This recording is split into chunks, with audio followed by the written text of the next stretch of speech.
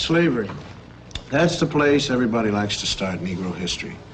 You have ignorant black men being brought over from Africa in chains. Terrible thing, slavery. But this way slavery is taught, it sort of takes the sting out of it. Because the way it's usually taught, people think that we Afro-Americans started with nothing but little grass skirts like the kids in the Tarzan movies. And though America gave us slavery, America kindly gave us religion and a lick or two of education. And when we get more jobs and more education, then up from slavery. But we had something before we left Africa, something more than rhythm. I mean, we had a high culture. The culture was so high that great artists in the world are still borrowing from it. Now, here's a sculpture by an unknown African artist. And here's what Paul Klee took from him.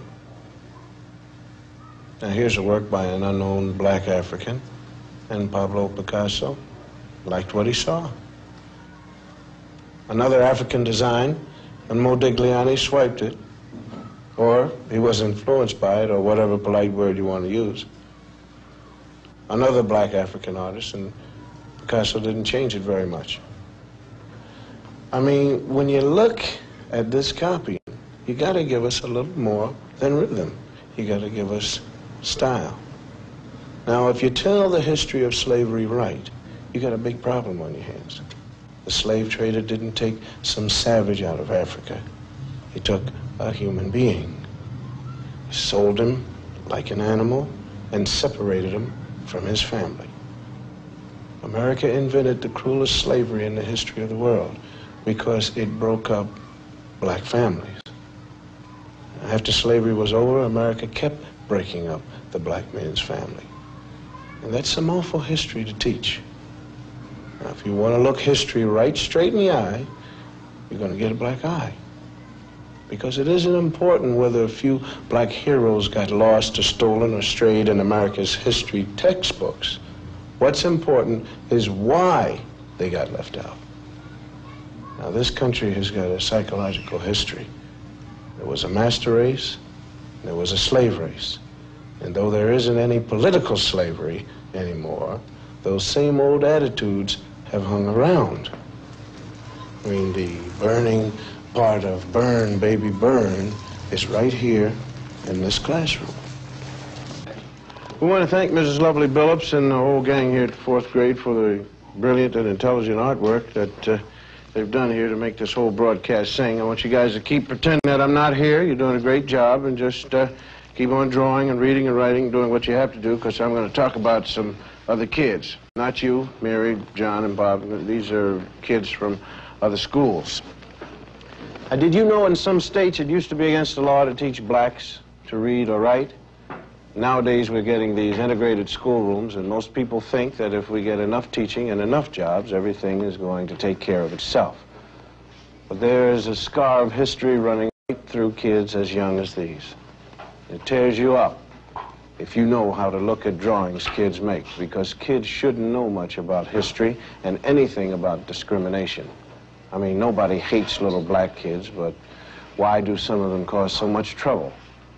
And if you ask black and white children to draw themselves, or trees, or houses, some strange things happen. We asked some ordinary white kids from ordinary families to make some drawings for us. Like, well, let's call him John. John's white, and we asked him to draw himself. This is John. This is his house, and this is his tree. Then we asked a black kid, let's call him Ralph, to do the same thing.